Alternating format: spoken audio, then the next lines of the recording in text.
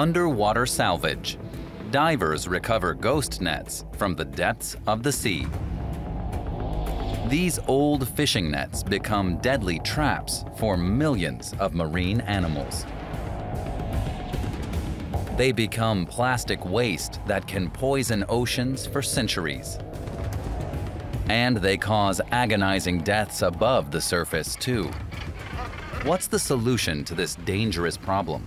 How can we stem the global tide of ghost nets?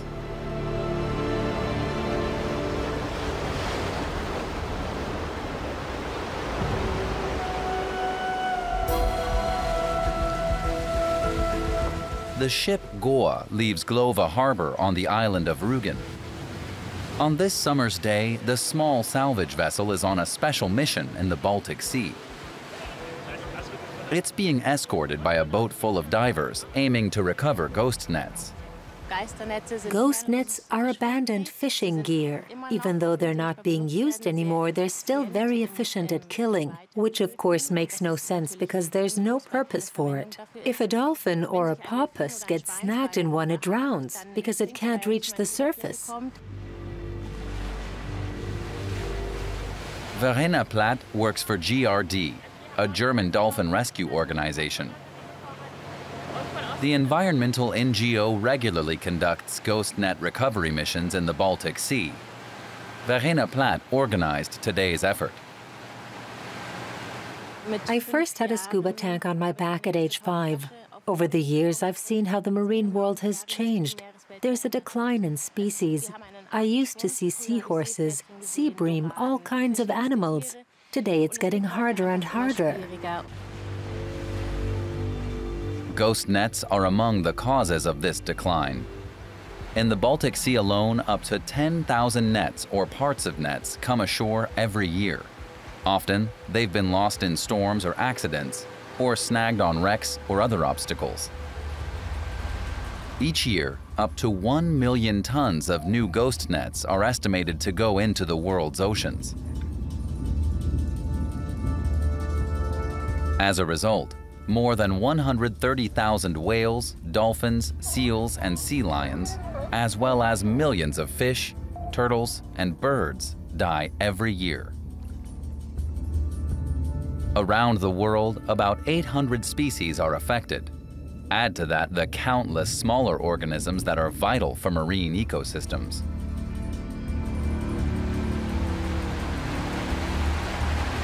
The GRD works with experienced divers who know the local area. They take part at their own risk. We're at 45 meters, nearly there. Today's operation is led by Wolfgang Frank. He's a professional diver who's been running a diving business on Rügen for 25 years. The buoy's in place, so you can start getting ready. We've clarified the target below the red buoy. There's a big pile there, the torn part of a trawling net. On his many dives, Wolfgang Frank always keeps an eye out for ghost nets. A few months ago at this spot, I found bits of net where things like cod can get caught. There's a long steel cable, and the net is caught on that. We want to bring it up.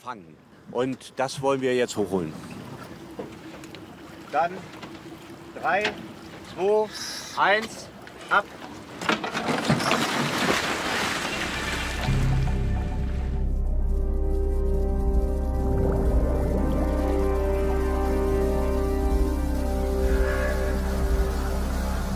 They locate the steel cable at a depth of around 10 meters. The net is wrapped tightly around it. It will be difficult to get it free. Another problem is the poor visibility. The visibility here in the Baltic makes things very, very difficult. There are a lot of algae residues in the water, algal blooms caused by the warming of the Baltic Sea. When we dive for a net, the visibility is still okay, like 3 or 4 meters, so we can orient ourselves. But as soon as we touch the net, we really have zero visibility. Then you more or less have to feel your way around.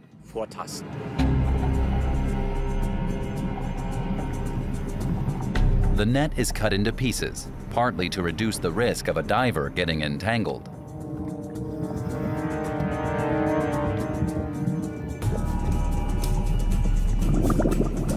At the next site, caution is once again needed.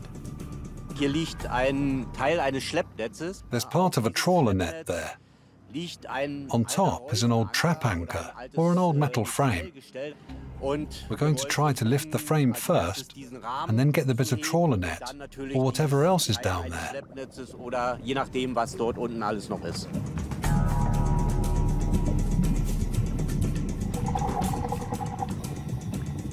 The net is very difficult to separate from the anchor. It's a back-breaking job. You never know what's going to be down there, especially when it comes to trawler nets, which naturally work their way into the seabed. When we put our buoyancy bag there, we can only see a little bit of the upper part. We can't see everything that's there in the seabed.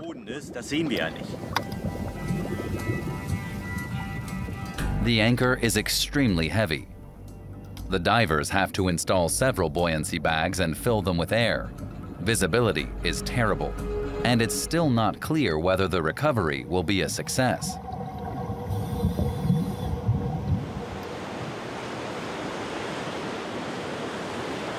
Ghost nets aren't only a problem in the sea itself. Their remnants also end up on the world's coasts, including the beaches of the North Sea, like here near the popular resort town of St. Peter-Ording. This is a typical bit of net from the local fishery. We find these everywhere along the coasts and wherever there's intensive fishing, like around the British Isles or here in the Wadden Sea. These ghost nets wreak havoc for decades or even centuries because they're so strong. They're made of plastic. This one's probably polyamide, very robust. It can take from 200 to 600 years to decompose.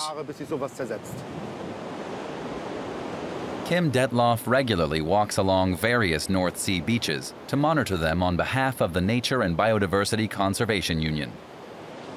He finds plenty of trash in the process. On these beaches, we find about 150 pieces of trash per 100 meters of coastline.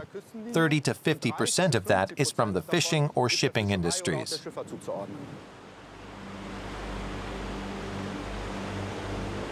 Ghost nets don't only pollute beaches and kill marine life. They're also plastic waste. And over time, they break down into microplastics. That means they travel through the food chain and end up on the plates of us humans. Each time Kim Detloff goes to the beach, he also finds lots of smaller pieces of brightly colored netting. This is very common. It's called a dolly rope. It's used during bottom trawling to protect the net, which is more valuable, more expensive. Bottom trawling for flatfish or crabs involves dragging the net over the seafloor, over stones and beds of mussels. So there's abrasion and wear. That's why they put this dolly rope underneath. It amounts to a deliberate littering of the oceans, pure and simple.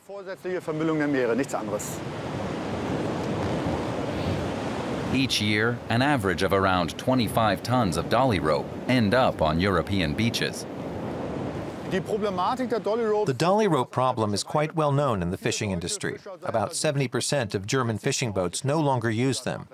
But it's still widely used in the Dutch fishery. That goes to show how the problem knows no national borders. This is garbage that may well have been lost by a Dutch boat. So we need a Europe-wide solution. Brussels should ban dolly ropes. The latest EU directives call for fishing net manufacturers to participate in cleanup operations as of July 2021. But there's no ban on dolly ropes on the horizon.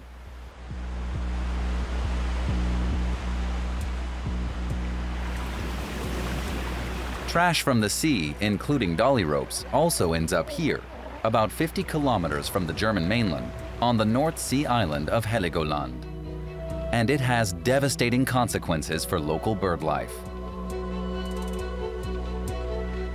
The Guillemot Rock on the northwestern edge of Heligoland is a huge bird sanctuary.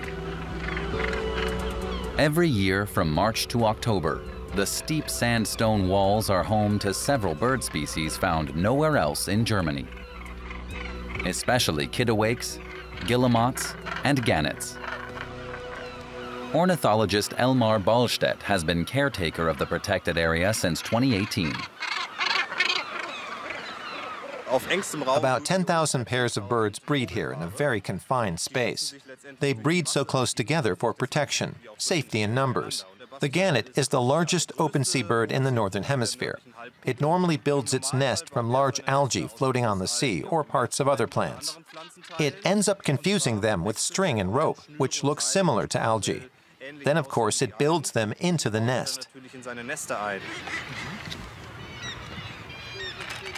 Part of Elmar Ballstedt's work is to research how birds are dying. In particular, the young often get caught in the tear-proof fibers, leading to a cruel death. They end up growing up in a nest lined with plastic. If they get a foot or any other body part tangled in that plastic, they grow into it and can never free themselves again. They die as chicks without ever having flown. About 60 gannets die that way per year, and about 100 guillemots also get tangled and die that way.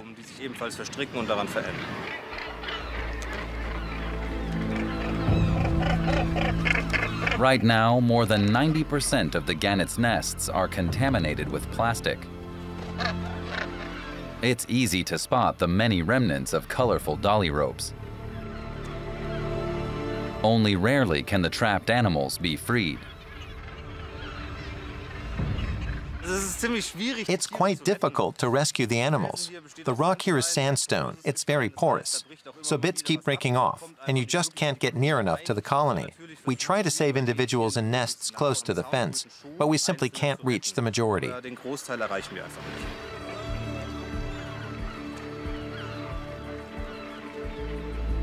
The population is not endangered yet, but with the plastic waste increasing year by year, the colony's long-term survival is by no means certain. Elmar Ballstedt wants to tackle the root cause. Simply clearing the nests of plastic is like tilting at windmills. Every year the gannets bring more plastic back, so you get nowhere. The aim has to be to reduce what's going into the sea. Less plastic waste in the ocean. That's what the divers from the Dolphin Rescue Organization are still working towards at the bottom of the Baltic Sea near Rügen. The trap anchor has now been completely freed from the net. The last buoyancy bag is attached. To be able to lift the nets, we need buoyancy bags of different sizes. We hook those into the nets, then we cut pieces off where they meet the wreck or the seabed and send them up.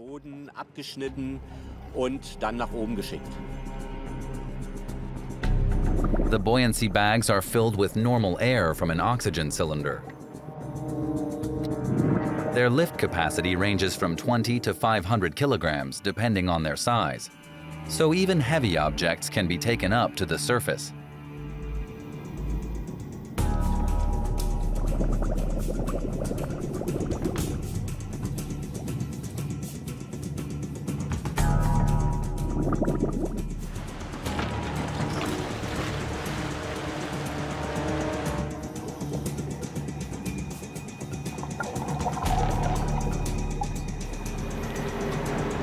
The organization is financed exclusively by donations and sponsorship.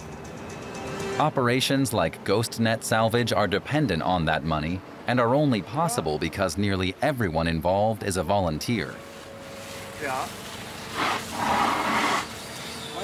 The material retrieved from the seabed is now being loaded onto the Goa.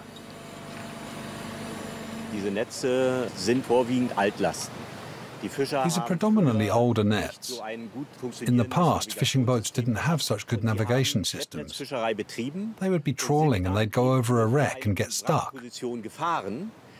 Today, They have very good maps. They know where the wrecks are, and they give them quite a wide berth.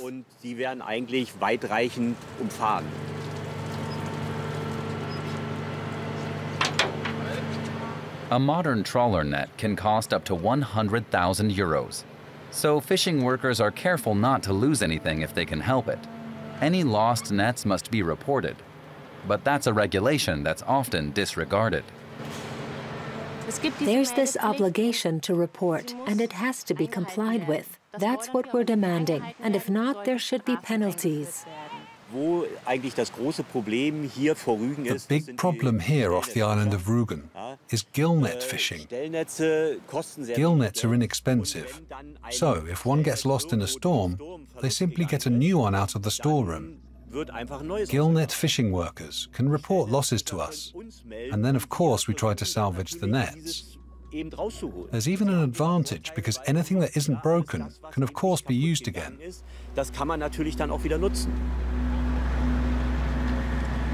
Wolfgang Frank and the Dolphin Rescue NGO are doing their best for the common good. Shouldn't the state also take action?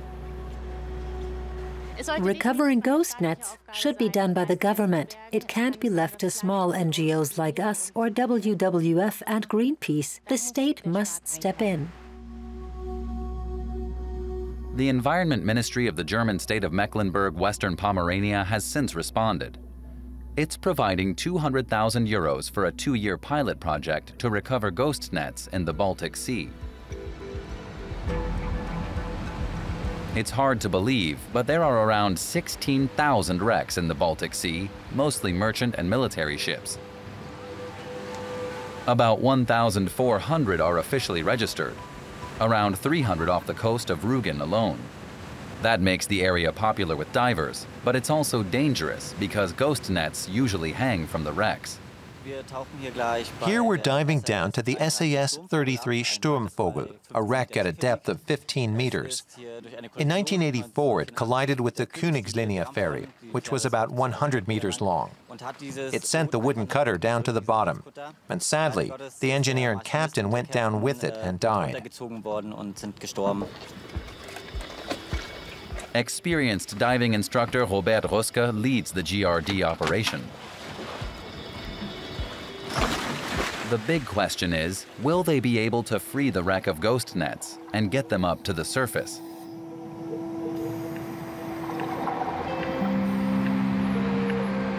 Ghost nets can also be found here on the Jungfernstieg Promenade in Hamburg. This is the home of the Bracenet Company. Or to be more precise, small fragments of ghost nets are found here. The young company produces handmade key rings, dog leashes, and bracelets, all from nets salvaged from the sea.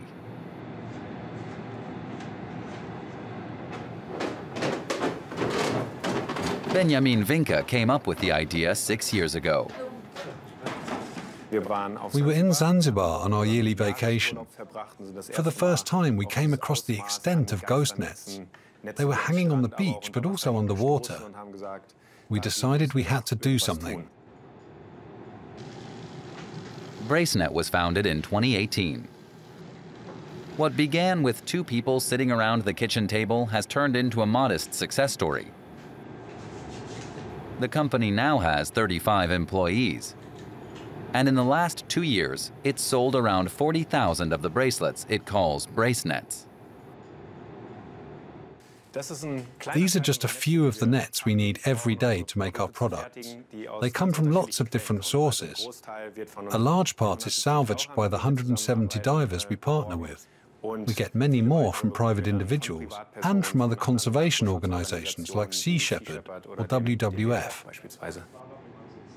For the most part, bracenets are made of ghost net remains, though not exclusively. What's also happening more and more, and it makes us really happy to think that our preventative efforts are working, is that fishermen are knocking on the door and saying, "I can't use this net anymore, and disposing of it would be too expensive for me." Those nets also end up with us. Bracenet is not an NGO or charity. It's a company. Financing comes not from donations, but solely from the sale of its products. Up to €5 from each sale goes to help fund the recovery of ghost nets.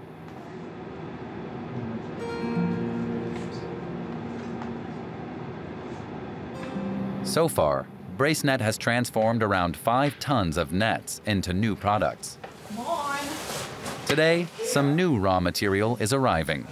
It's come from a WWF ghost net salvage operation. Hey, Benjamin, I brought you some new nets. Great. We pulled them out of the Baltic Sea in Stralsund. You'll have to see what's there. It's a real mix of materials. They've already been hosed down a bit with water to get rid of the mud. We'll clean it again here and put it away. We'll probably make keychains again. We try to recycle everything.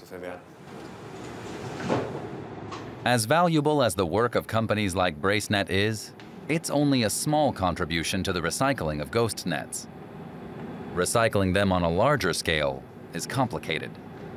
If they're really clean nets, then recycling is a bit easier. But there are different types of plastic in there, and some still have lead lines in them to make them sink.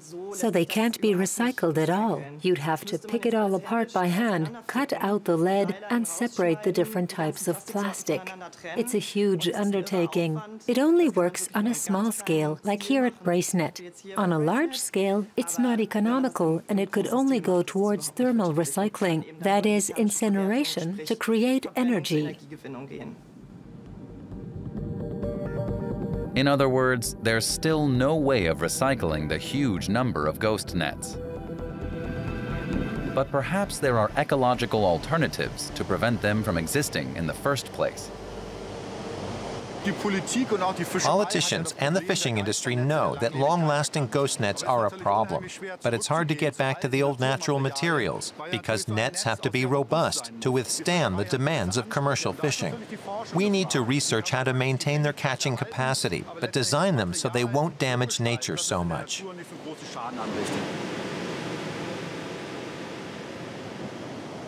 Initial research efforts are aimed at developing a material that will dissolve in seawater over time without leaving harmful residues.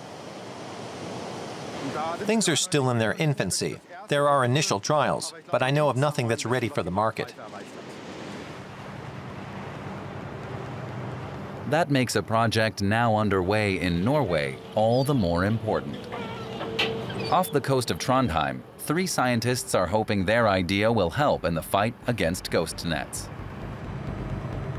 A new type of tracking system called PingMe is designed to quickly locate lost fishing equipment.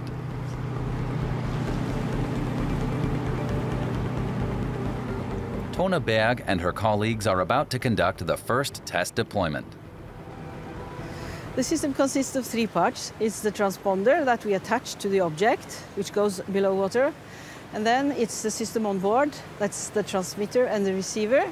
And then we have the cloud system, which is communicating with the transceiver on board. For today's test, Tone Berg attached the PingMe transponder to a typical Norwegian lobster basket.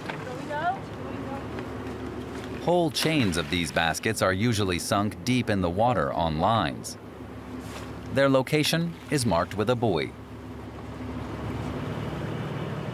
If a piece of fishing gear is lost, software on board the vessel can precisely locate the transponder.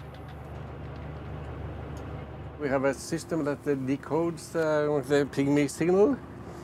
We have a system that calculates the position, which is sent over to this charting system.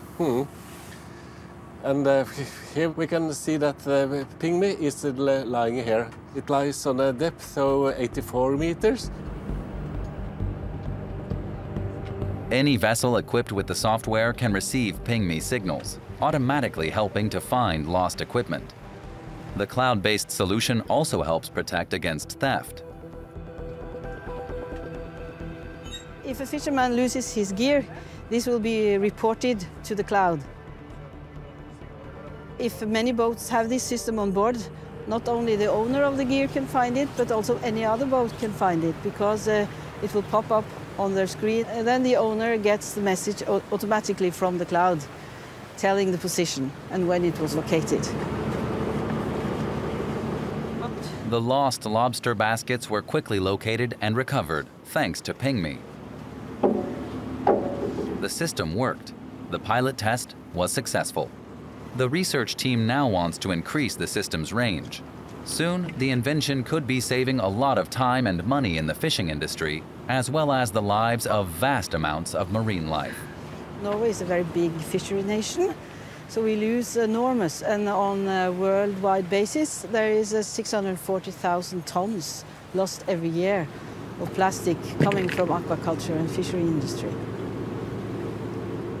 Our vision is that it should be used worldwide to minimize lost fishing gear and the ghost fishing problem worldwide.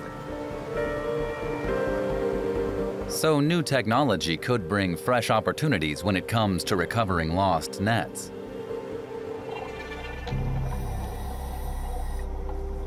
The divers from the Dolphin Rescue Organization are still hard at work salvaging ghost nets in the Baltic Sea. They've reached the wreck of the sunken fishing boat. Thanks to its registered location, it was easy to find even in murky water.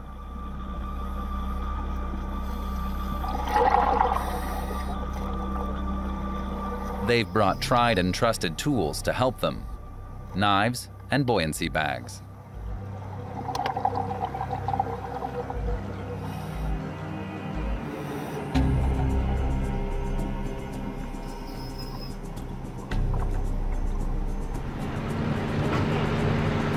A large plastic net is hoisted up to the goa. It's also about making the problem visible. Ghost nets are often deep in the water, so people don't see them. It's important for us to get them out and stop them causing harm, but also to show people, to say, hey, there's so much trash in the oceans, we have to get it out, to increase awareness.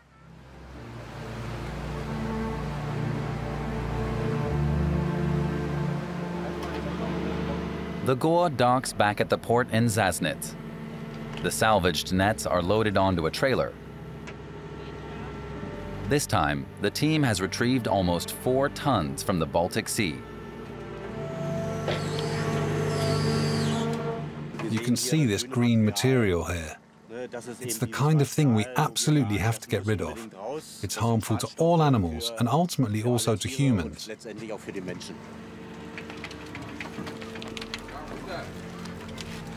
At first, I just wanted to protect animals, but it's become so much bigger. It's the environment I live in. We all depend on the oceans and on nature. For me, that's the reason. That's what drives me.